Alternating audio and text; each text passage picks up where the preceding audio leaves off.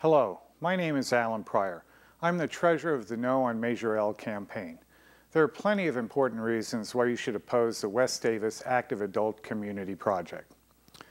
Number one, this development is a 75-acre conversion of productive farmland into a sprawling development reminiscent of the 1960s. It is a sea of single-story, single-family homes on average 5,000 square foot lots. Except for 4 acres of proposed low-income housing stuck right on Covell, it has almost no density or diversity of building types.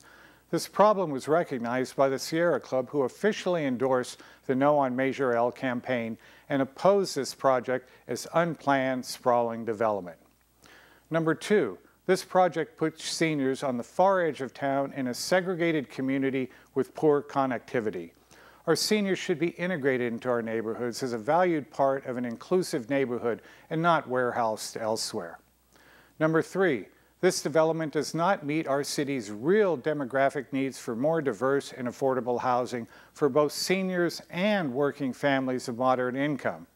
Let's face it, with selling prices for most of the homes at $700,000 or more, the only way your poor old mom is going to be able to come to Davis and live at this development is if she's a millionaire.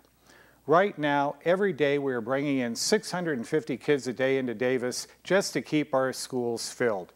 What we need in Davis is affordable senior and family housing, not a luxury Del Webb-like community gobbling up our farmland.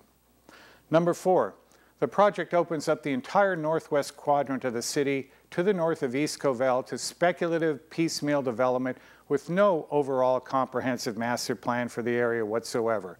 Folks, this is a developer's camel sticking its nose under the city's tent edge, and it's no way to plan a modern, sustainable urban environment for Davis. Number five, the developer's taking care of our own Davis-based buyers program is inherently exclusionary. Essentially, what this program does is say that you can't buy there unless you're already living in Davis or connected in some close way to the city, such as you work here or have kids living here. So if you're a black couple from South Sac or a Hispanic couple in Woodland and you've worked hard all your lives and saved, and finally your kids are grown and off on their own, and you'd like to move to a retirement community, but in the area to be near the family, and that new one over there in Davis looks pretty nice, oh wait, you can't. You don't live in Davis already or have a pre-existing relationship. Sorry. A community is enriched and made more vibrant and resilient by the diversity of its citizens. Regionally, Davis has been the least racially diverse city for many decades. Our population is also by far the oldest and the most wealthy in terms of income. The Taking Care of Our Own Davis Buyers program exacerbates all of these demographic imbalances in Davis. Number six, the city has granted the developer massive giveaways and subsidies by reducing project impact fees by over $3.4 million compared to fees normally charged to new developments. That's $3.4 million is going into the developer's pockets and not being used for city services. Number seven, the city projects a positive annual return to city coffers as a result of build-out of this project. However, this estimate is based on accounting gimmicks that assume unsubstantiated lower costs for providing basic city services to the project.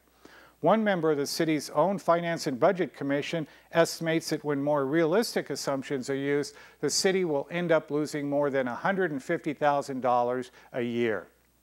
Number eight, other than the 4.25-acre minimum land donation on which someone else will build additional low-income housing required for this project, the developer is not contributing any money to the actual construction costs for the low-income units, as has every other major development in town for the last decade. Instead, the developer is relying completely on possible future availability of government grants to build the units. Thus, there is no guarantee that these needed low-income units will ever be built. For all of these reasons and more, please vote no on Measure L. Let's send this project back to the developer and demand a project that meets the real needs and reflects the true values of Davis. Thank you.